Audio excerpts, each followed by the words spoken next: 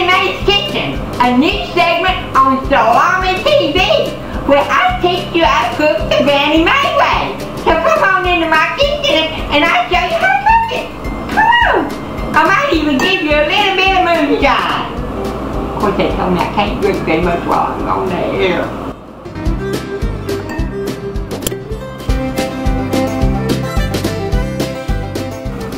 Hey y'all, it's Candy Cane. I'm filling in for Granny Mae today. She's kind of under the weather. Well, you know how she is. So I'm sort of filling in for her so that I can make sure she don't lose her job. So she already had everything planned out to show y'all how to do country style steak. So here I have it on the cutting board all ready to go. What we're going to do is we're going to cut the bone out of this. Now you can use any kind of cut of steak that you can afford to use. So this steak here has a bone in it, but we got to cut that out before we can beat it. You have to beat your meat, you know. Okay, now to tenderize this, a lot of y'all know what this is. It is a meat tenderizer. And I use that sometimes. But, oh, let me pour me just a little bit of shine. Now, Mama's not the only one that likes a little shine. But I like mine with the twist of lime.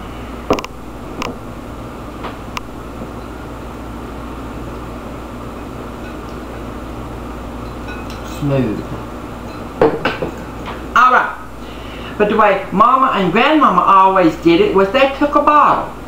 You know, soda bottles and beer bottles and whatever, they had more than one life. They would tenderize meat with it.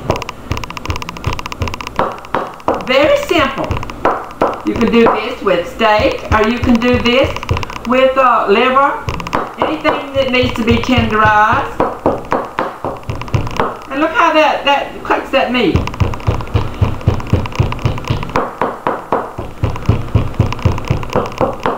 I grew up doing it like this.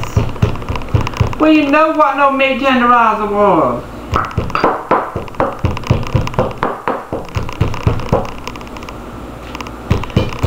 Turn it over too. The more you hit it, the more tender it's going to be when you fry it up. Now, if anybody remembers that, y'all need to leave a comment on this video. Y'all remember seeing anybody do this.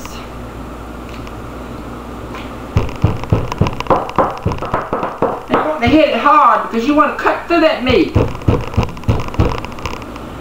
Here it is hitting that cutting board back there.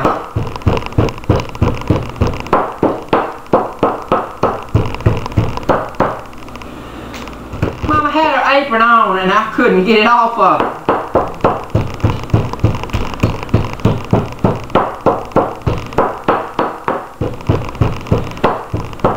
She could get to be a mean drunk sometime.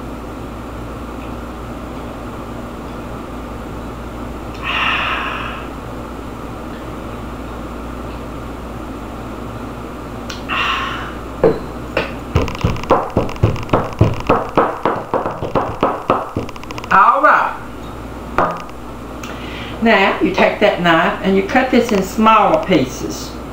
You don't want huge pieces for this.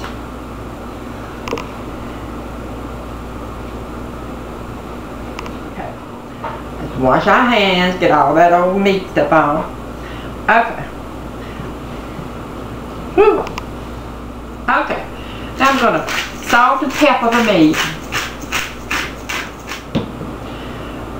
You want to put your salt and pepper next to your meat and not in your flour.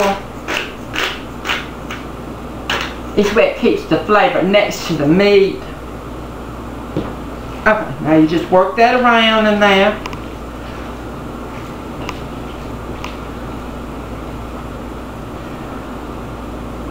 Then we're just going to take and roll it nice and good.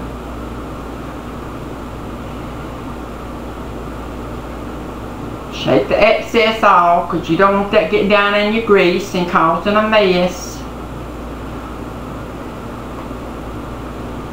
Make sure it's good and covered. Take it off.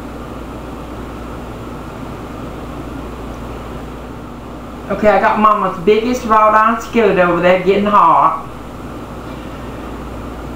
She uses cottonseed oil. I use peanut oil myself usually. But Mama, she just loves the cottonseed oil.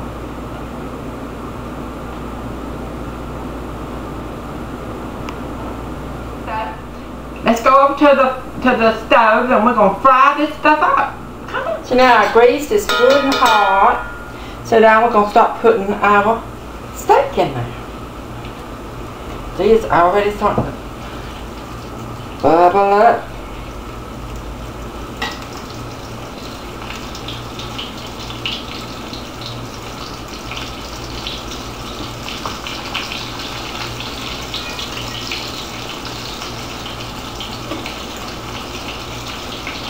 You know, this is sirloin steak here, but you can use any kind of steak, whatever, you know, is in your budget.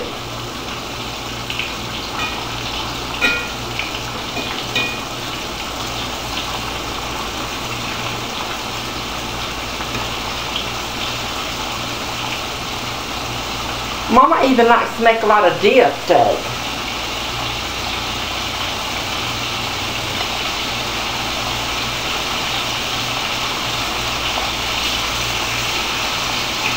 See, as it fries, that meat will start to shrink up.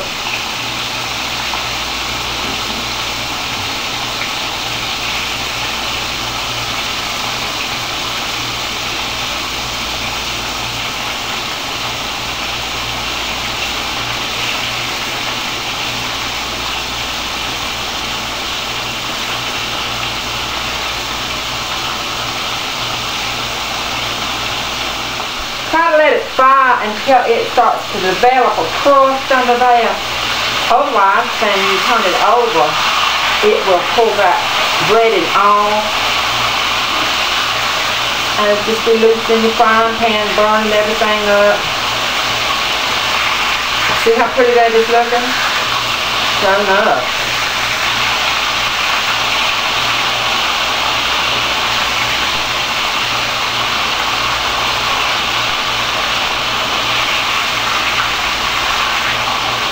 Since my frying pan is bigger than my bun, I'll have to continue to move this meat around so that it all has a chance to get brown.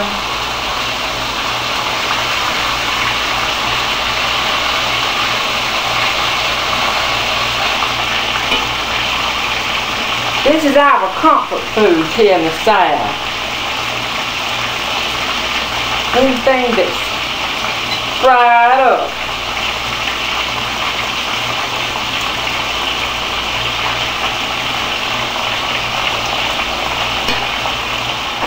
Everything's all cooked, then you're ready to make your gravy. Turn your grease down a little bit, don't want it too hot, and you're going to keep all that stuff that's in the bottom of the pan. You want to kind of rake that around because that's going to help make your gravy. And then you're going to take your leftover flour,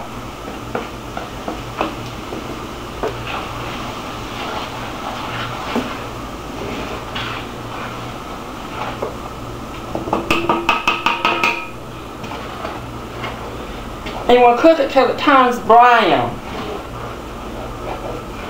It gives it kind of a nutty flavor when you let that flour turn brown. And the French call that a roux or something.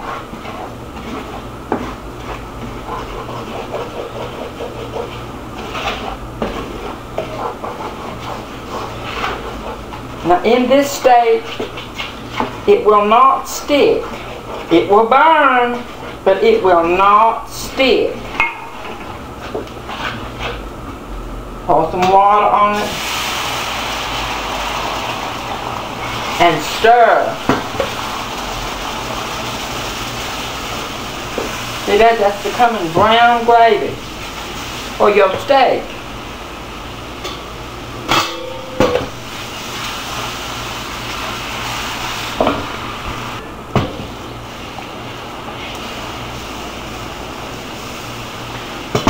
And you have to kind of play with this, and there ain't no cut and dry recipe for it. You don't want to put too much water or it'll be too soupy. Not enough and it'll be too pasty. But you want to stir it and keep stirring it.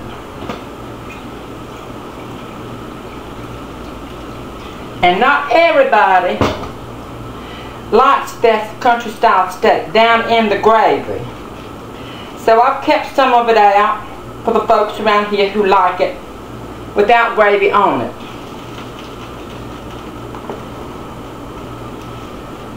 But then again, there's folks that like the gravy, so I'm taking some parts and putting in there.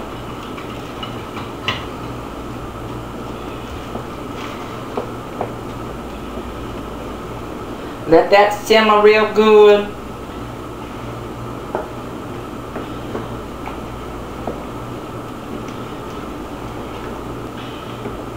You'll have to salt and pepper it to your taste. You want to taste that gravy. That's just about right. Because the flour was self-rising.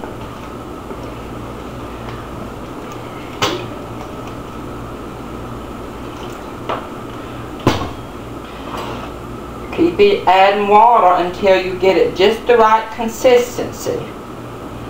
And let it simmer.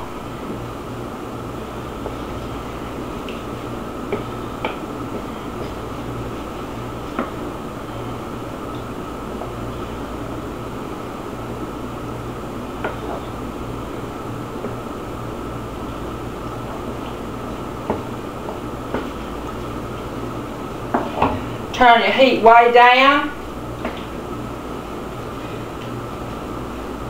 and let that simmer until you get either your rice or your mashed potatoes ready.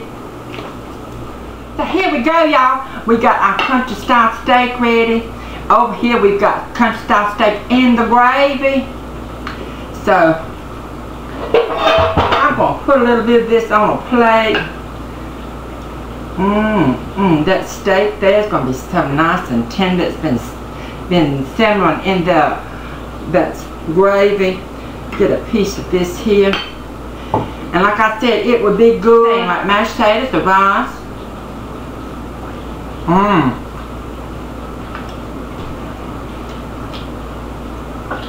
When you tenderize it like that, it is so melt in your mouth tender.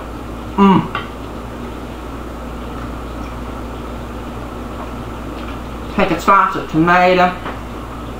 Look at that tomato. It looks like it ought to be over at my house. Tell me what that looks like.